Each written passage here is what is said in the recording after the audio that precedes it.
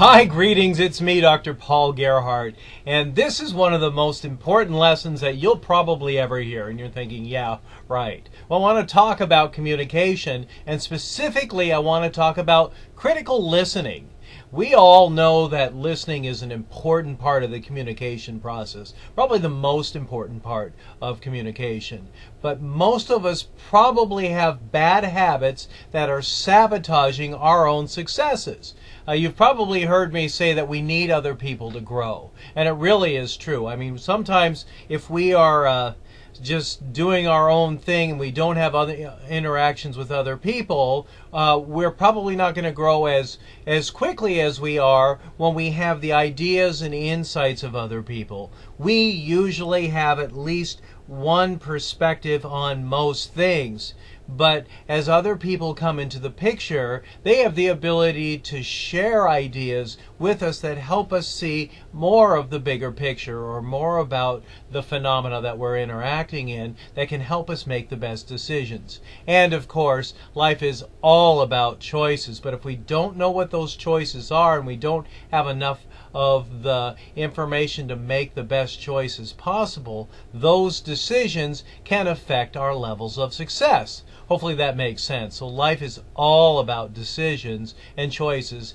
and usually when life isn't going the way that we really need it to go, it's probably because we didn't take time to really reflect on what the best course of action is. And I know some people don't like to take responsibility for their own actions, but I'm a firm believer of everything in our life that happens to us, or most things anyway, are a result of our choices. It's not what happens to us, it's what we choose to do in every situation. And then of course sometimes we set things off, a long time ago, and we start to reap the result of that. And usually not listening, probably in one way or another, could be related to those failures. So I highly recommend that you consider the aspects of really critically listening, effectively listening through critical thinking. So let's talk about a few models and some definitions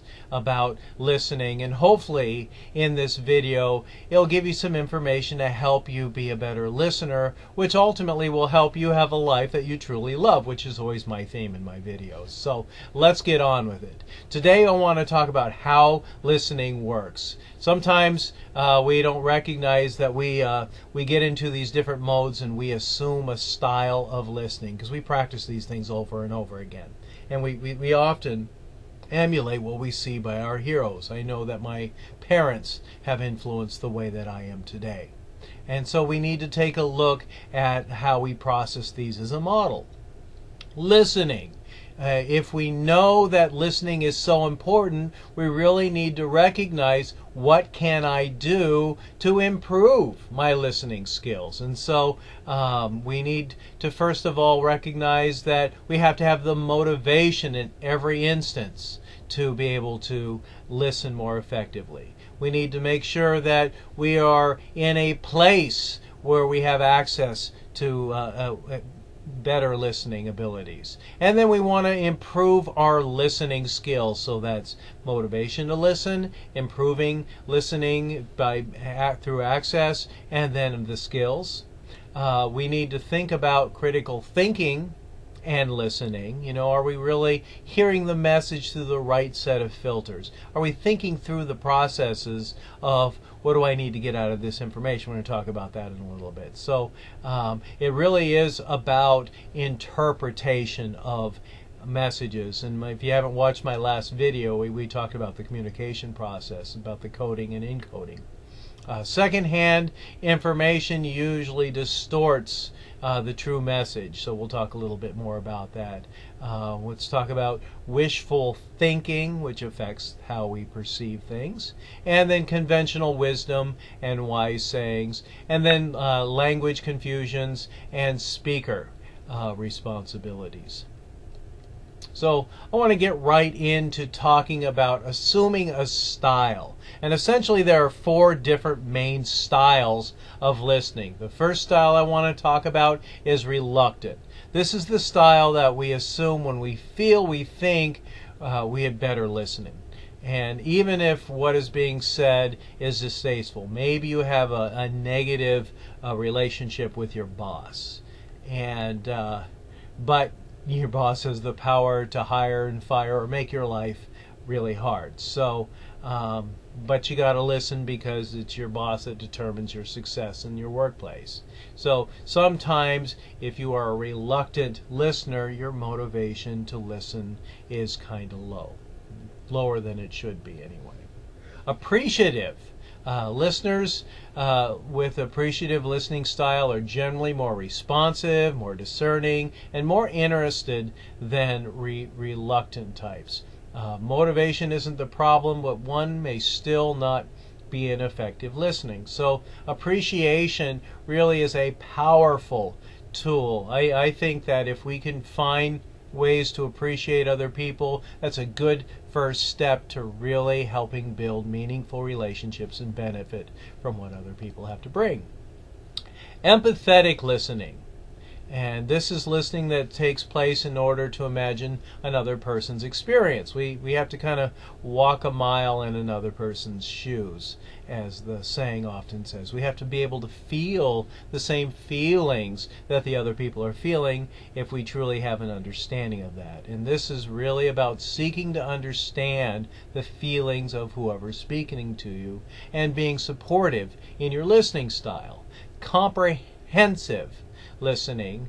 This is when you have excellent skills in listening and you're really trying to understand the message that's being delivered, comprehensively, the whole message. And it requires you to suspend judgment to understand with the intent and depth that the message sender is giving. So really taking time to really listen. And these are some skills that the best leaders have. The best leaders really can be empathetic and comprehensive in the way that they listen, and they take time to be present in the moment, suspend all judgment, and really be motivated to really understand things from the other person's perspective. And there's a lot of power there. If you are someone who tries to be efficient in your listening, you're probably going to be missing out on important details, and then mistakes are going to be made, and it takes so much more time to fix things than it really does to do things right the first time. That means really listening when the information is coming in at the right time. Critical is another listening style. And when we are critical, we have skills that are fairly but firmly applied to what you're hearing, whether you're pro or con, neutral on the topic. Your own interest and motivation to listen really is generated. So are you really listening critically? Are you listening to understand all different sides of that topic? And then there's aggressive. And when you're aggressive, you're opinionated, you are a watchdog, you really aren't listening, and it really isn't effective. You've got all of these barriers that are coming up in your mind that are keeping you from really understanding the message that could help you make the best decisions possible. And if you are that way, you have to be aware that you're that way, or you're going to be missing out on some important information, most likely.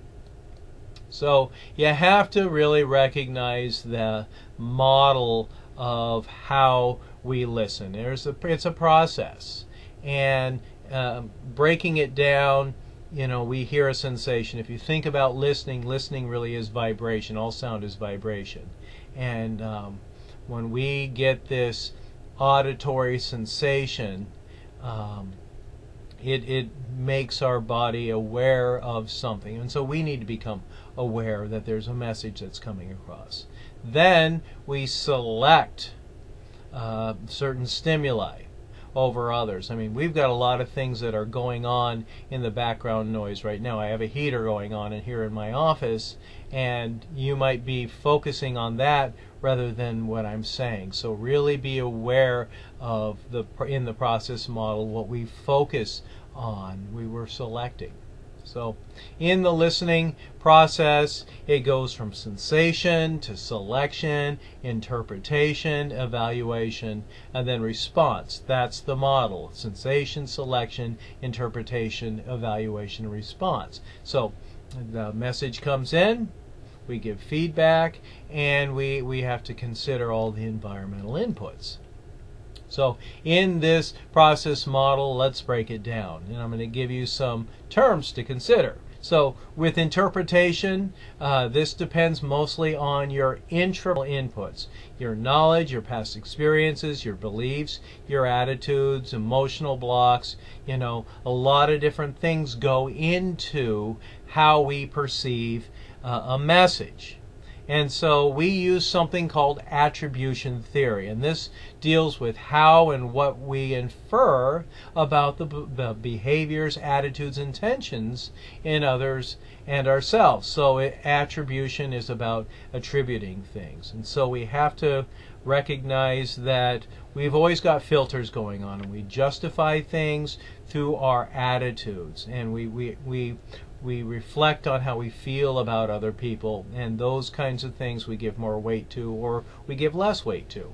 And so we do that either in a discounting effect, which suggests that a given cause should be discounted if other plausible causes are also present, or a covariation principle, which suggests that we often misattribute meaning and causes because we tend to work backward from behavior to inferences about causes, and often overlook other critical influences that co-vary.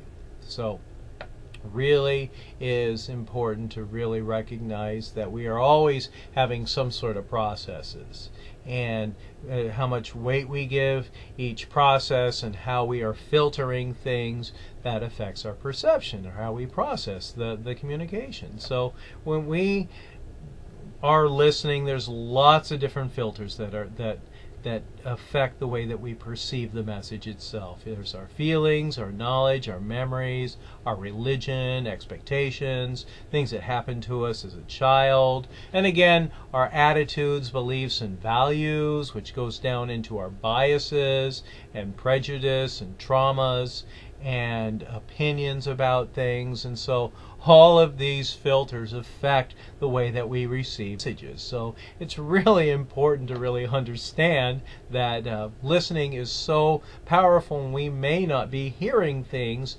in the true interpretation about how things are meant. So in this process model that we're talking about, it's the evaluation that we're always naturally doing, and some of us are better at this than others, but the good news is what I'm talking about, if you're aware of the process, you can make better. So in evaluation, that's when we are deciphering whether or not the message is accurate, truthful, helpful, justified, whatever. If we're evaluating it, we'll choose essentially to accept it or reject it. And then we have this response, both internally and externally.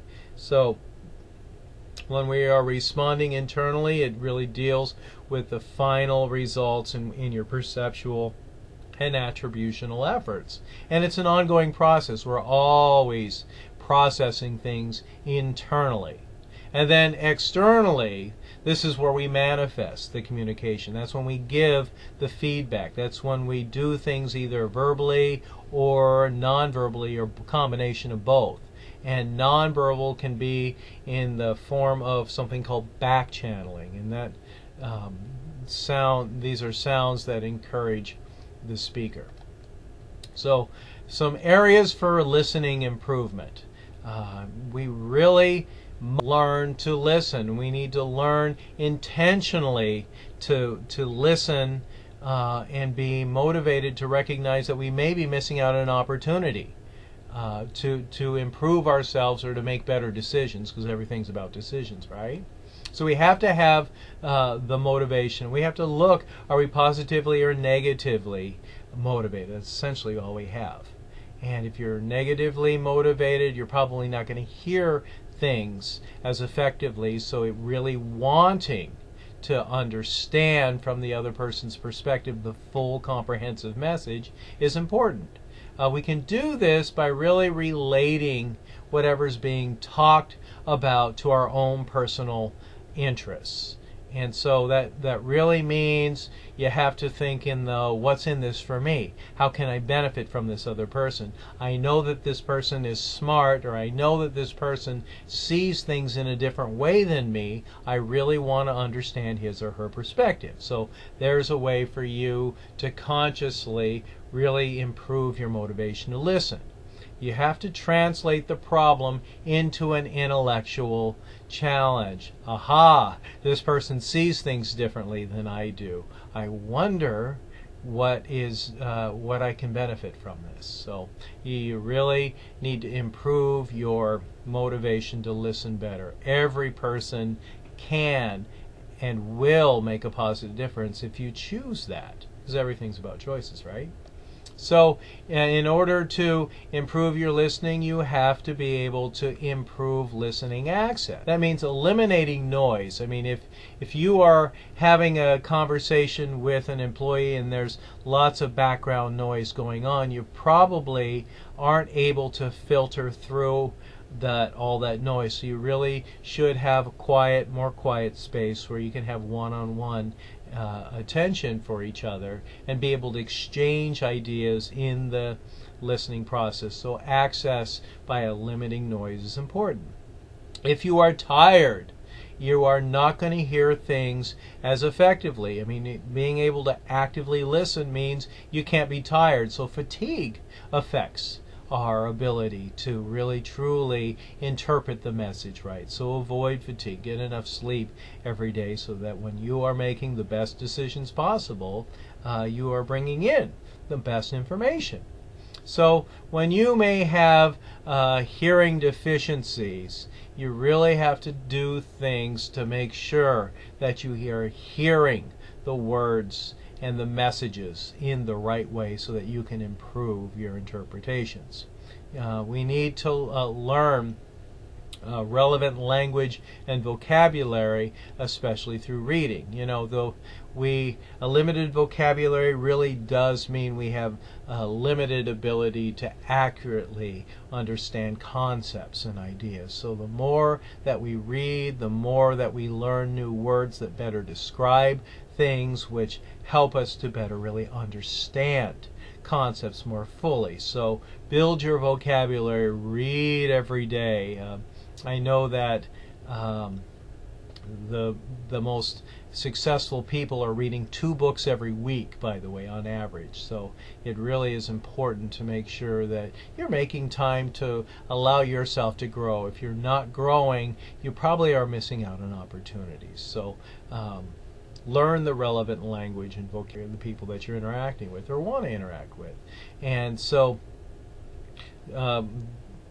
maybe make sure that you are asking for clarification, because we're talking about improving listening. And so sometimes we may have the habit of just going but we're just allowing that to go from one ear and out the other ear.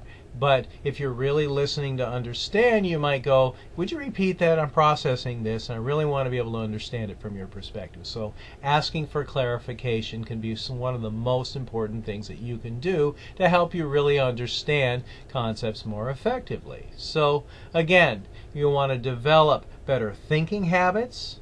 You want to make sure that you have the right knowledge. Make sure that you recognize that your beliefs can have an effect on your interpretation. You want to have access to the information, right, and the skills and the motivation to be able to speak or listen to understand. So let's talk more about improving your listening skills.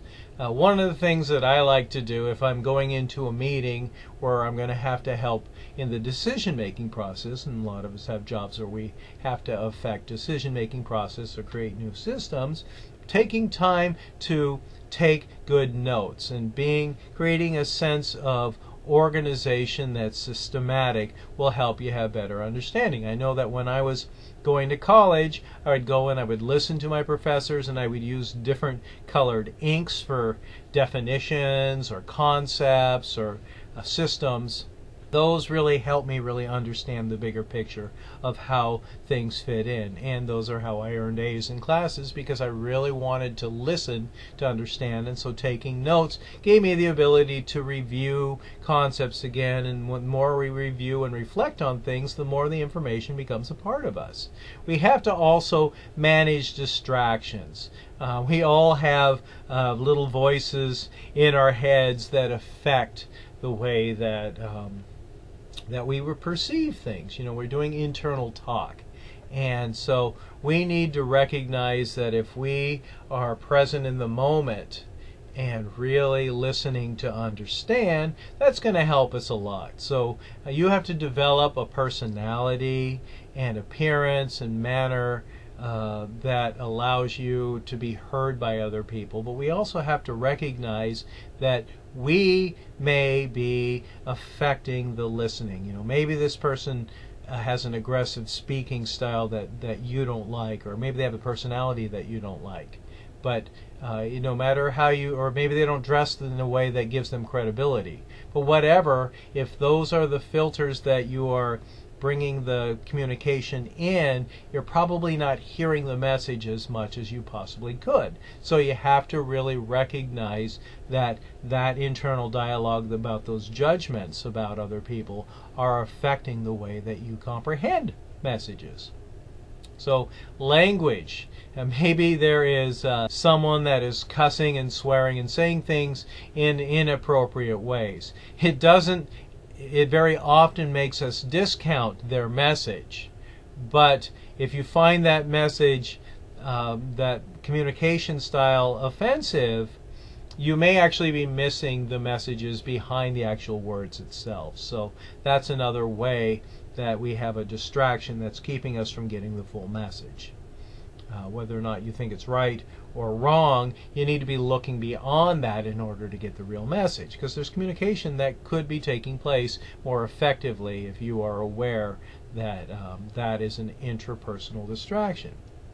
So sometimes the topic could be offensive. Maybe there's a topic on gender or race or religion or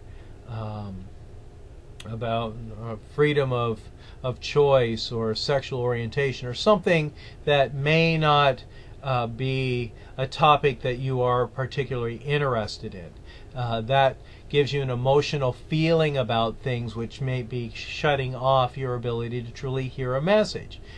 That should not discount the fact that that other intelligent person really has an important message that gives you another part of the picture that could help you make even better decisions. So we have to be aware of how we may have a topical opposition, an opposition to whatever the topic is.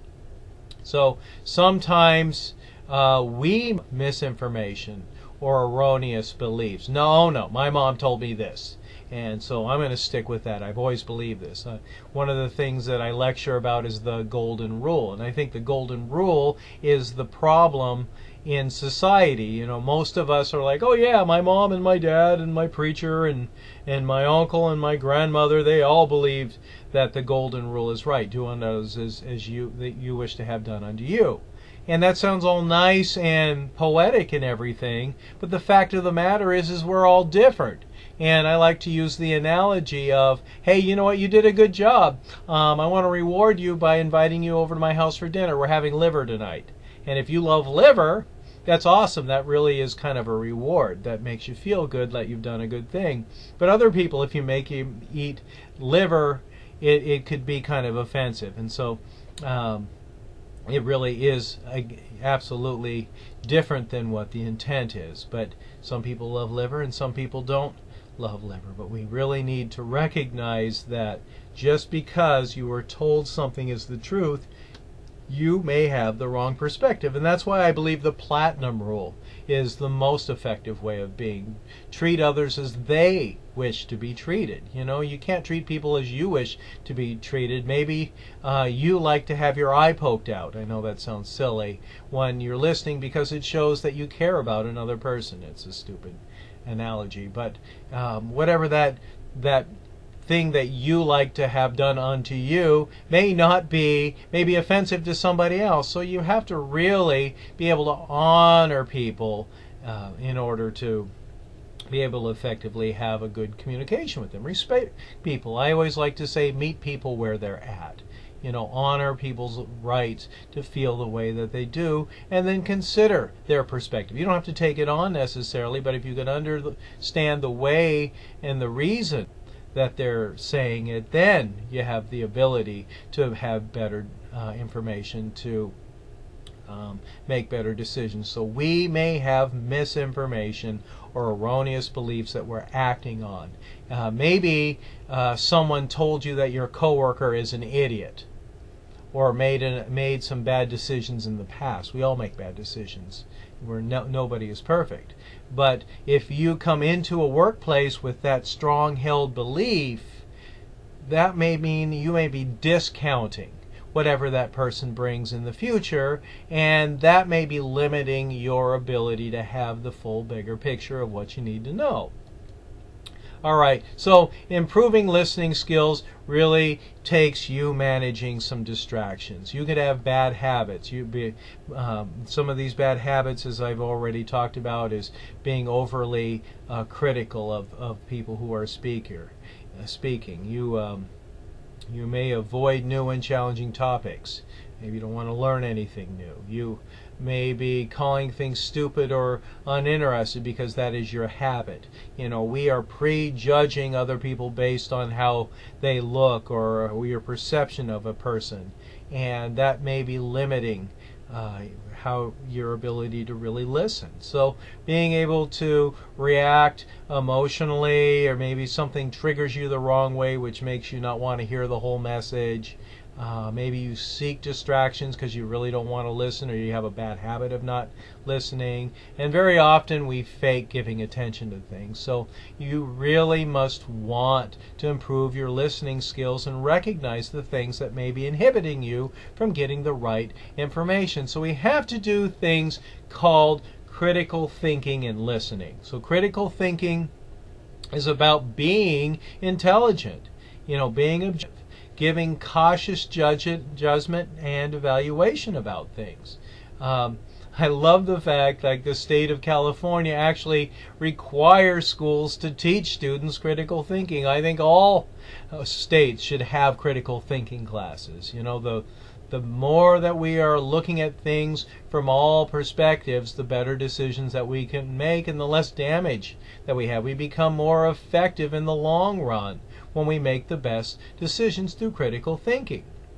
Our interpretations and chances of events, we have a predisposition to seek order and meaning even in the most random of data. So we really have to be able to look at the messages that are coming in and be able to interpret things through the right lenses of the other perspectives that are being shared in order to do this. And so we have to sort through our own predispositions.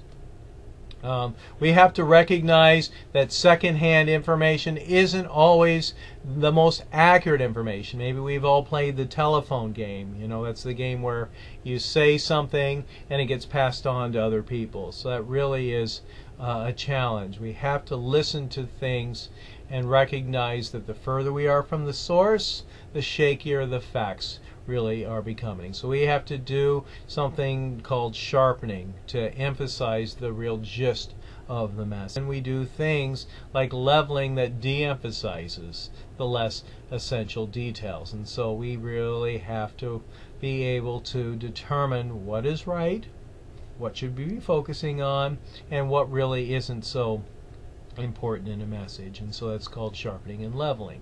Wishful thinking is something else. When we have pre-existing beliefs about something, we're extremely strong about an idea, then we will blindly accept new information and direct it if we have consistent beliefs. Maybe there is a particular politician that you love his or her ideas, and when anybody says, oh, I can't believe the president said this, or this politician said this, or whatever political personality that you see, you may be hearing somebody that is already cutting off important information, or because you love that politician, even you'll probably not, oh, well, the president said it, of course it's the truth, or this politician said it, of course it's awesome, that person is awesome. And so however you feel about whoever is talking, that can affect the way that that you really perceive things. So when we like people, generally we're going to accept what that person says. There are sometimes things called there are things called conventional wisdom and wise sayings, and they're not always helpful either. So my example that I shared with you already is do unto others as you wish to have done unto you. I mean, on the surface that's kind of nice because you think that you're modeling what you expect. But if you really want to interact with people on a better, you really have to win them over by making sure that you're honoring them with what they expect. So when we are a little more flexible with how we are with other people, being non-judgmental and having more understanding and empathy towards other people, then we're going to start developing relationships where we can cultivate better understanding of things. So using confusing language. We need to make sure that we're using the right language so that people can understand things from our own perception. So using the right words with the right people really matters, because as we talked about before in my first video on communication, we are encoding and decoding things. And so if they're using words that you don't understand, it's challenging to decode the information in the right way to be able to make the right responses and be able to process things most effectively. And so we need to encode the right meanings when we're speaking to other people, and when we don't understand things, we need to stop and say, well, that's a little confusing, I don't understand exactly what you're saying, can you tell me that in different words?